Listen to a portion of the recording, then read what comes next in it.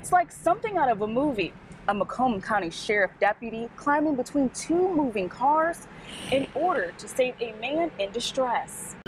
Roll the back window down all the way. The person you see dangling out of the patrol car in this video is Deputy Nicole Myron.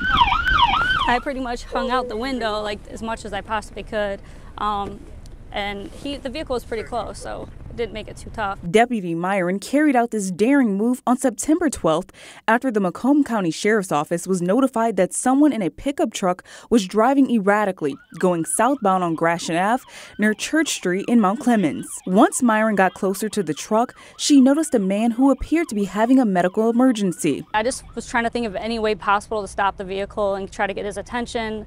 Nothing we were really doing was working. At one point, the man was able to roll down his driver's side window, and that's when Myron climbed through it. Once I get in, I realized the park's right at the steering wheel. I put it in the park immediately as soon as I got in the vehicle, checked on him.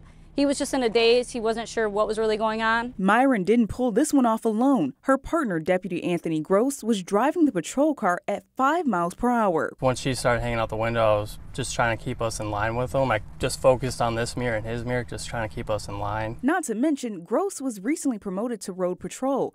He was still in training when all of this happened. Were you nervous? A little bit. I was kind of just in the zone, just trying to make sure my partner was safe. As for Deputy Myron, she's been with the sheriff's office for over a decade. I'm just doing my job. I think anybody else would have done the same thing that had the chance. You think someone else would jump through a window? Another deputy would have done the same, or any other officer I think would have done the same if they had to do it. I mean, you're in those positions. These are things we're doing every day, and we're trying to come up with a fix to the problem, and that was the fix. Now, the man Deputy Myron saved is expected to be okay. She says that his family thanked her and even gave her flowers.